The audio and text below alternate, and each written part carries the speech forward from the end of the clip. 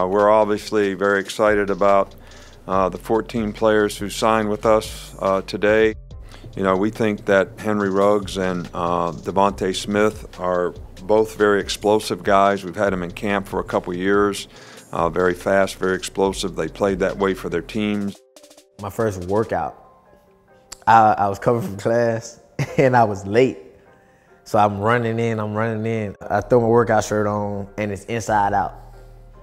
And everybody's just looking at me like, hey, what you got going on, you know? And after the workout, I was walking back to the dorm and I called Coach Ansley. I'm like, bro, something gotta change, man. My skills ain't gonna work. Like the time they want me to work out, I ain't gonna be able to make it between then and my class, cause I gotta walk all the way back and then I gotta get dressed and stuff. He was just like, this ain't for everybody, and hung up the phone. And that's when it hit me like, yeah, now I gotta man up and do it on my own. And of course, I started to get there on time.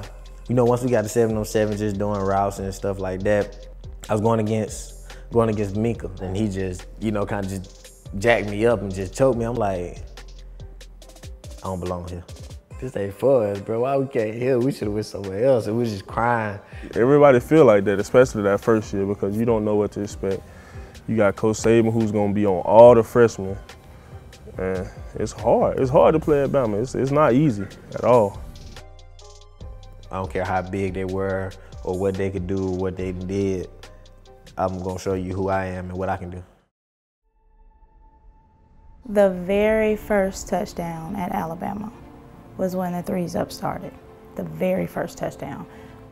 See, some people actually come to me and ask me sometime, well, are those 3s for the third, Henry Ruggs third? I said, no, that's for his friend. That is his partner, Rod Scott, who was killed in a car accident. And I said, Rod was number 3. And every time he does something in his honor, Trey is gonna throw up those 3s for him. Just throwing up that 3 whenever I do something is always for him. And now he will throw. And he threw a strike to Ruggs down the sideline. Ruggs has 5 catches on the year.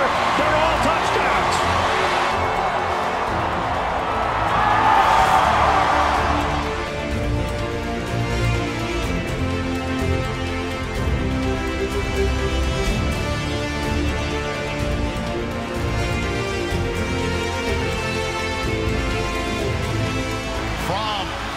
And the Dogs, 13-0.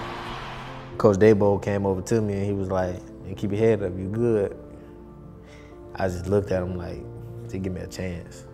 That was my exact words. I'm like, just give me a chance. Throwing again. End zone. Touchdown! Henry Ruggs! We got a freshman quarterback duel in Atlanta, and the Tide are back in it. I just wanted to be there to make that spark. Let me spark the team, or give y'all the, you know, the energy that we need to come back into the game. It was a great moment. My baby going in his first year, doing the things that he did on the field the first year, and then you come in with a national championship your first year. I think he said that he knows his dad is gonna be proud of him, and I told him, baby, you know I am. Yes, I am. Bought me the hat, you know, and it was all smile and tears then, baby.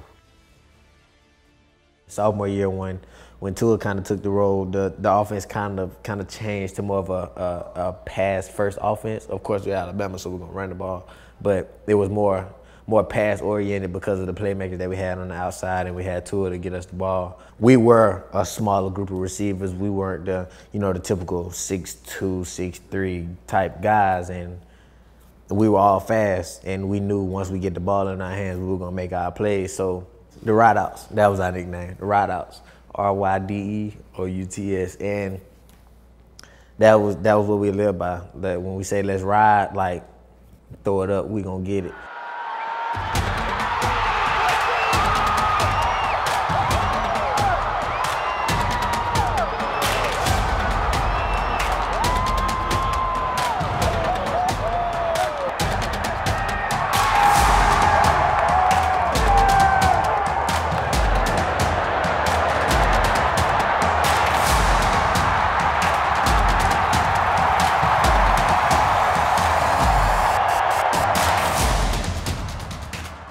He's always been, you know, a physical player. He's very explosive, strong, he's tough, he's got some power. You know, he kind of has always had those qualities, and I think because he's playing with more confidence now, they're showing up even more than ever before.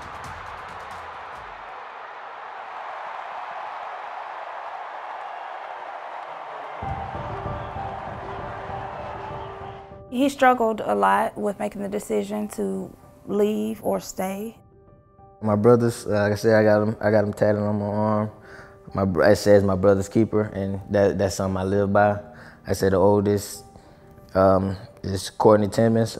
We call him Tech, so that's what I got. Then Tuki is Henry Timmons, Darius Williams.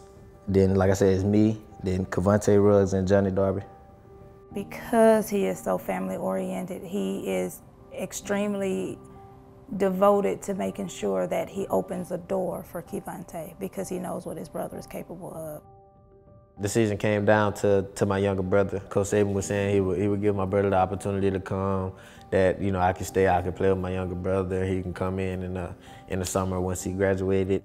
However, we just didn't feel that it was genuine, and I'm just gonna be honest. I really felt like it was just a decision to keep Henry there.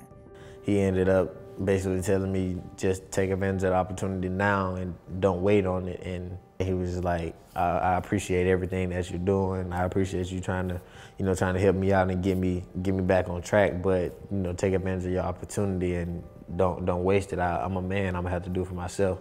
And that was all I needed. You know, I'm just happy for him. You know, someone like my little brother, someone I hosted when he was a recruit. And, you know, just to see him develop over the years and become the player he was from Little League all the way up to where he at right now. You know, it's an honor for me just to be able to have someone like that. You know, I can call a little brother that's in my life, and I know he's ready. You know, he's gonna do great things this year.